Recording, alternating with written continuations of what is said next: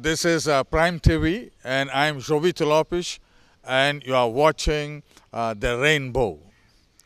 When we talk of sports and Goa, football is the number one sport, undoubtedly. And it has been occupying the prime of the place all these years.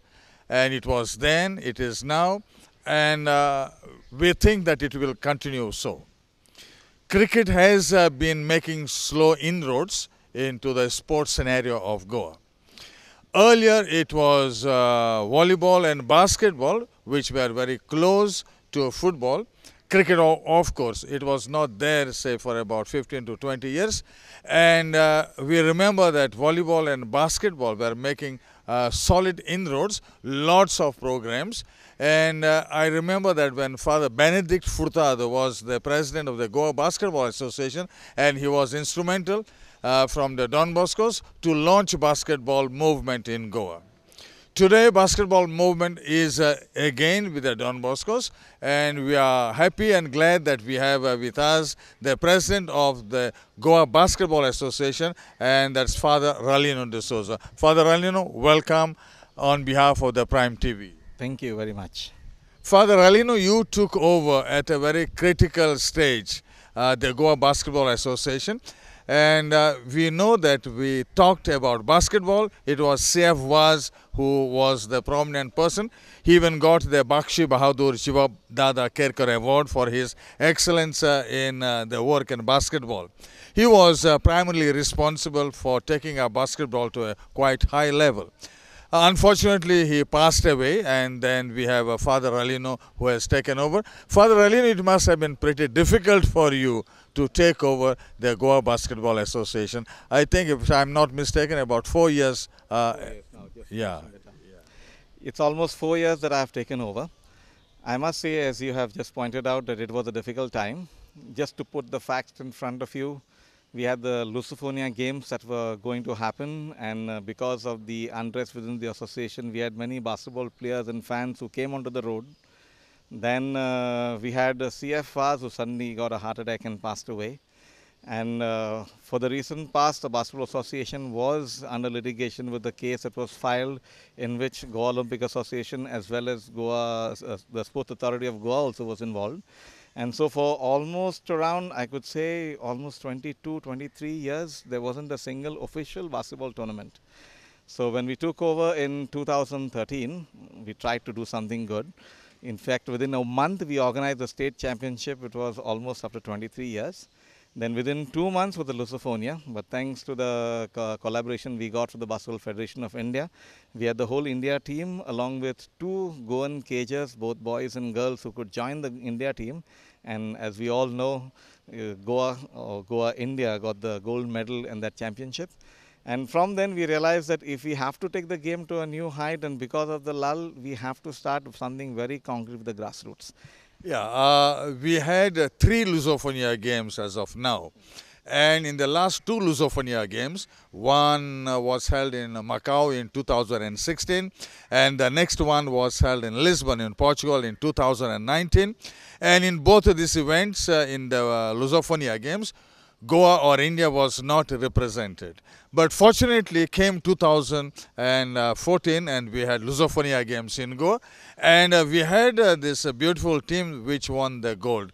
How difficult for you was, Father, to make an inroad for the first time, because basketball was almost dead, it was non-existent, but you sort of made a miracle and then you won the gold?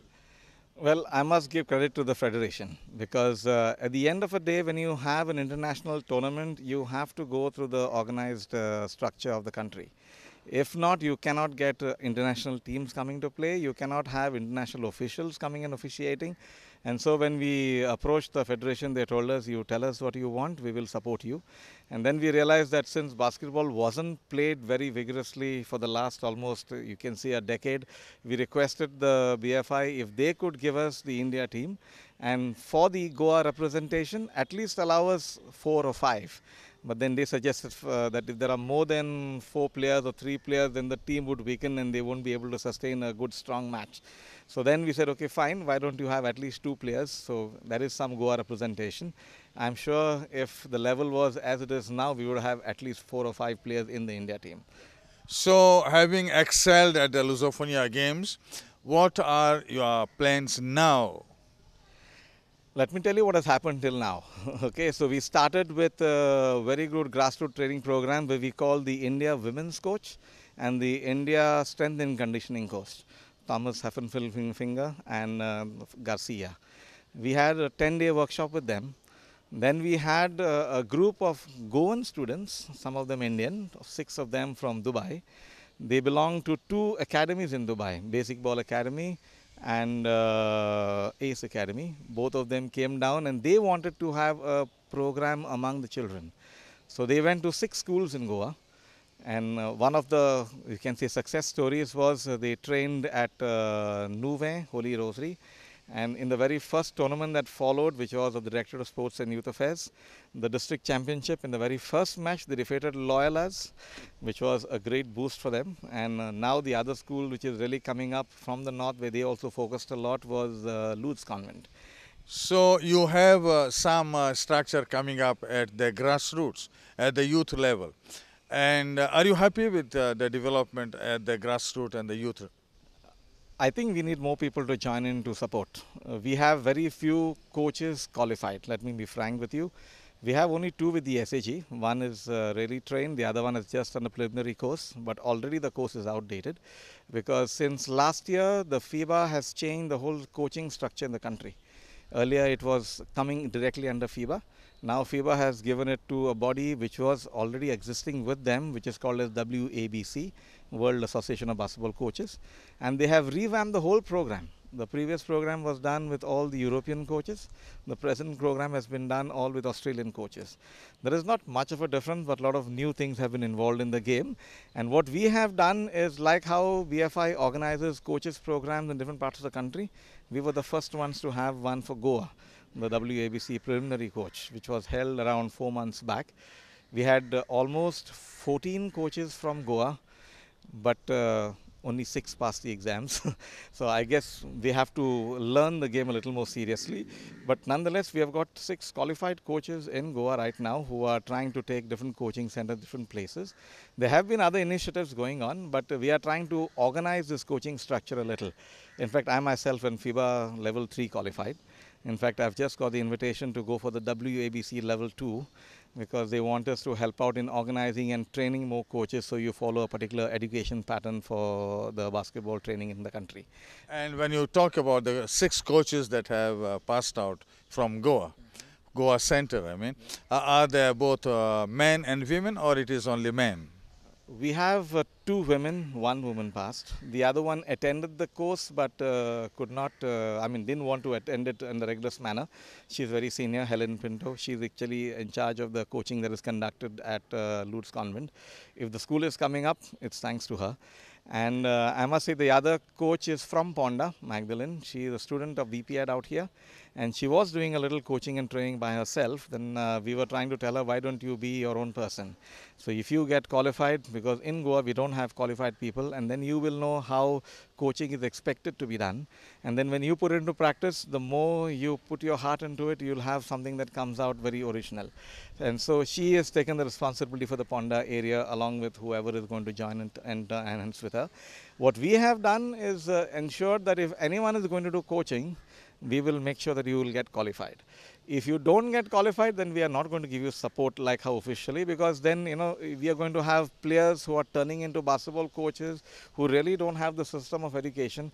I'm not saying that they're doing a bad job, but then in the long run, if the education is not done properly for the grassroots, then we are going to suffer.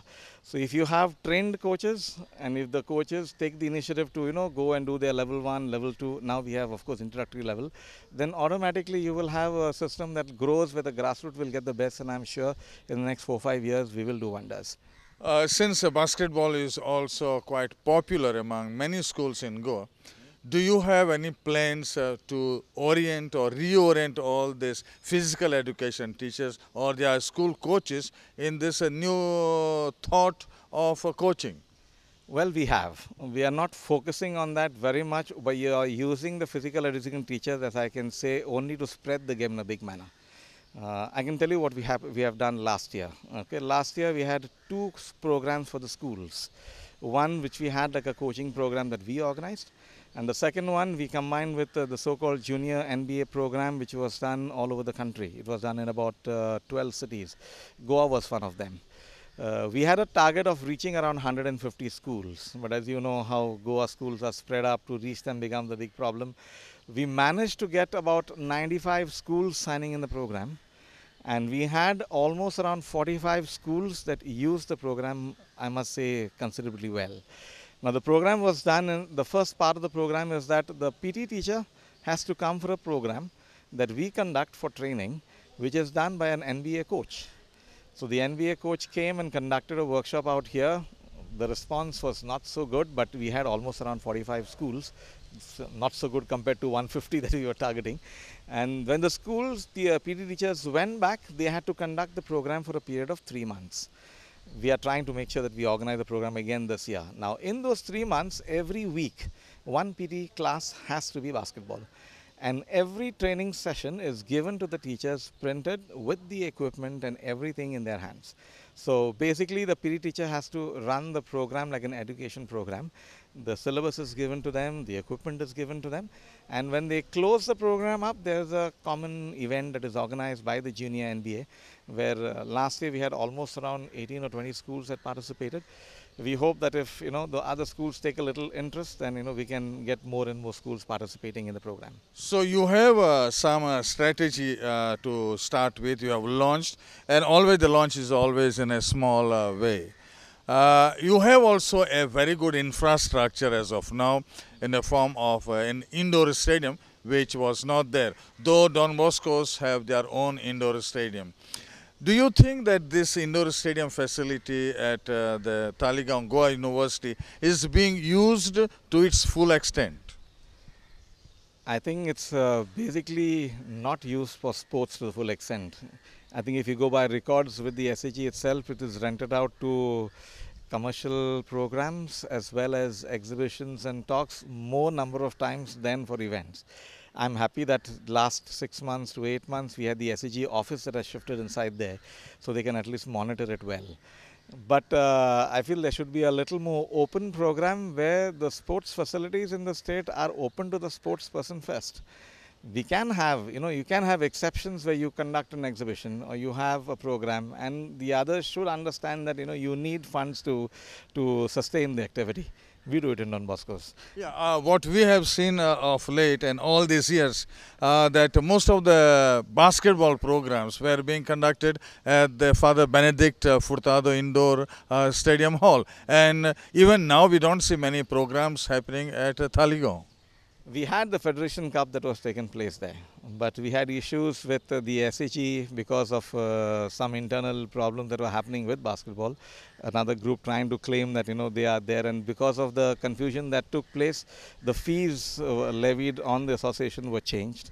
Now, to our good luck, we have managed to reproach again, and we told them that if it is a federation tournament, and if you have the states from different parts of the country that have come, then how can you call that illegal? If the tournament was not the valid tournament, then you would not have the states coming. That's very obvious. To give an example, the South Asian Championship was supposed to be held in the Northeast. It held already over. And just before the tournament, suddenly at the national level, they did not call the BFI to organize. And they tried to form another group that organized. And FIBA was very straightforward and said that this tournament is not valid.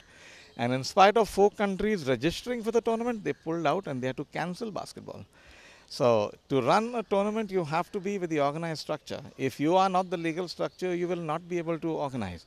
For the matter of fact, for the last 3 years, 4 years that we have been in control of the game, we have sent every national, every team possible And in spite of not proper resources coming in, we've made a rule for ourselves not to get or beg money from the parents, because then it looks like you're imposing the parents to pay because the child in the team. But certain basketball lovers and other people have come forward and contributed, and we have been able to manage to take our team further. To our good luck, Nivea gave us a full support for almost the last 3 years now. So the kitting of the basketball team of the state is fully sponsored by Nivea. So at least the jerseys are good quality, and the players are happy with that. It's nice to know that you have been participating in the national championships. And do you participate at all levels? I mean, the senior, junior, and the sub-junior? Yeah, we participate at each and every level. Okay, I must tell you that the first year the performance was not up to the mark. In fact, we lost every game. In the second year, with the development programs we have done with the grassroots, the sub-juniors managed to win one game. The youth and the juniors were slowly picking up. Of course, the seniors lost every game. But the last year we had a very good performance. Since all of us focus basically at the grassroots and the lower group of children, it takes time to build them up. But presently, I think most of us in the association can proudly say that from almost the last slots in the country, the youth is 14th in the country and the juniors are 13th in the country. Last year, they managed to reach the losers knockout finals. The juniors lost, the youth won, so that's how they are 13th and 14th. So we've got the ranking which states very clearly. And I think for the way the sport is run and with the contribution that we are getting to reach that height is really good, which means it's telling us that there is potential in the state. What is surprising is that you are almost self-financing now, and despite your personal and everyone's efforts, you have managed to scale quite a good height. Yes, I must give you the reason why it happened. For the last meeting we had of FIBA in October in Delhi, we had all the FIBA officials that came down, and they asked us a very point-blank question because every state raised the issue of finances. And the FIBA official told us very clearly, because they are changing the whole competition pattern of basketball in the world.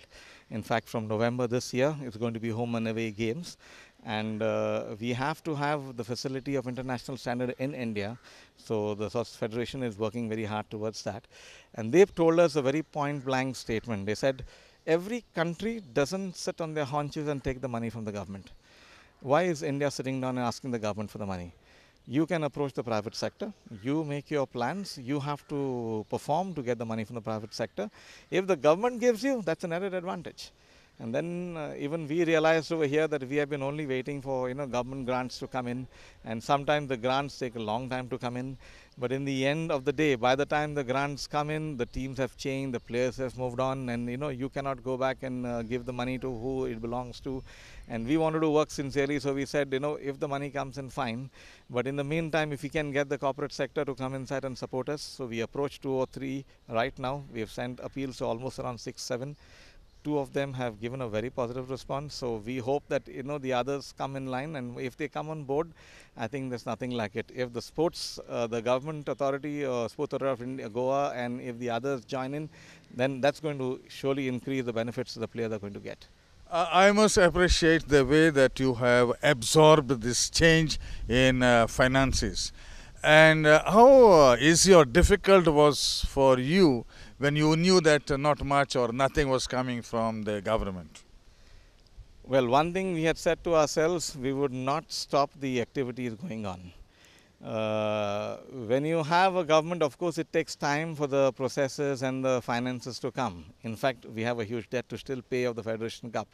Okay, and we have promised the ones whom we have taken the money from is that we have made sure that everything is gone official onto the accounts. So we are showing it that it's the amount payable. So we are not going to run away from them. And as and when we get benefactors coming, we are officially going to them and we are thanking them. And I must say they are the first benefactors right now. But with a good training program, and I am sure with more number of people coming in, then automatically the pressure mounts on the government, because right now it is not like 6 schools in the past or 3 schools at the start. We are almost touching a group of around 40 schools that are sort of integrating the program, and we have almost 90 schools that said we are interested in the program. So I'm sure if we push it a little more, of the total 300 or 400 schools that we have in the state, to reach around 100 schools is almost 25% of the state. I must compliment you, Father Ralino, for your beautiful vision that you have. And are you sure that you are on the spot as far as your mission is concerned? I think I have found, in fact, I'm telling this to all the coaches, please don't make basketball a sport. In fact, if you do the FIBA courses, they will tell you basketball is a discipline and basketball is focus. And if you look at most of the training programs we do, almost every skill is associated with a value. The unfortunate part is when you make it a sport, then it becomes entertainment and it becomes part-time. Then you find the guys who take it seriously, who practice by themselves, who have their values of discipline and their focus in place, you find those individuals really excelling. And so for me, it is like an option that we can give if you train youth in a proper manner to the so many evils that are there in Goan society. Okay, we all know about the number of drug abuse along the coastal belt. We all know about so many other evils that are attacking our own society.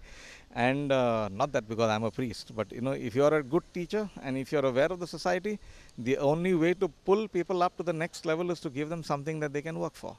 And I remember FIBA guy telling us that, during the course that we have done for the coaching, whatever thrill you get in having drugs, you get the thrill in playing the sport. You have the energy, you have the excellence of energy, you have the crowd cheering you and giving you a high, and all that you need is to put proper basics at the proper principles at the basics. They often talk about this neurotransmitter dopamine, and because that gives you that high and all that, and they said that dopamine can be used positively as well as negatively. When you talk about drugs, alcohol and all that, that's your negative, but I'm very, very glad that you have gone on a very educative, and I know that the youth will benefit. The parents, I think, per se will be quite happy with your type of thought process. In fact, I must say we started humbly. Last year, along with 3 individuals, we started an academy called AOA, which we supported. And what we have done is told very clearly that only qualified coaches will be following the program. And we actually give instructions of how to conduct the coaching and how you evaluate the players. Right now, we have centers in Panjim at Don Bosco's Oratory. We have at Don Bosco's Benauli, and we also have it in Kepe. Fatorda has started a new court, so they are already beginning from probably immediately after the rains, once the grounds are fully done. But they have a good fiber court with basketball boards and lights, so which means we have got another wonderful facility. Okay, hopefully we'll be able to upgrade the facility we already have. The girl from Ponda has willingly said that she will do from Ponda. There's one boy from Mapsa who's done the course well, so even he said he's ready to start another center in Mapsa. We had a coach from Shioli and we had a coach from Santa Cruz. He is Mr. Michael Dias, who is the director for sports at Dempe College. So he is also volunteered to focus more on the college level because he is doing his doctorate now. So I think if we get together a few, we also have one from Vasco. So technically we have targeted, say, Vasco, Ponda, Margao, Mapsa. We have also Kepe. And we are trying to find out with institutions where they are interested, if they can give us the PT teacher, we can give them the basic training, we can give them every session to conduct, and probably if you focus on a very systematic manner in which how we can take the coaching to a next level, I think will be very good. As far as the other coaches are concerned, we have the coaching that is held at Porvoni at the SCG ground, conducted by the Sonics Club. Andy is very much associated with that, and he also teaches at Britos. We have the coaching that is done at Sholi, which is done by Helen Pinto, ex-Goa player, and she is really good with the game, and even she is very much principled. And you can see that the players that are coming there, hardly they are under 16, but I think they are a good challenge even to the senior teams. So with the junior and youth teams doing really well, I think we have a very good promising future. I think Father Ralino, as president of the Goa Basketball Association, Father Ralino, you have given us the vision, the mission, and as of today you have been doing exceedingly well, I should say. And could you share with us your plans for the future? Well, the immediate plan which we are already working for the last almost 6 months is to have a major league for Goa. We are, instead of organizing it ourselves, to get a better job done and better transparent job done, we have actually approached an event company. The event company will do all the logistics of publicity and advertising, But what we said is we have seen tournaments organized where a lot of outside players have come and played, and at the end of the day we were saying to ourselves, we need the game of Goa to improve. If we have other players coming and playing here, then we can as well watch the games on TV. But if we can give maximum publicity and maximum impetus to the people out here, then the game will come to the next level.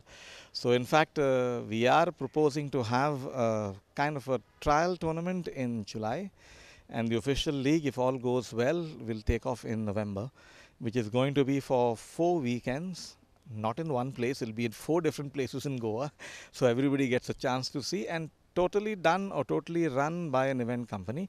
The association will be officially giving permission, then we will conduct the game in a disciplined manner. So, once we have a lot of backhand force that gives us the publicity in the platform, then it's a matter of putting the players in the front. What we have decided is to make sure that the youngsters get a good backing. We've realized that there is a big gap between under 19 to the senior teams.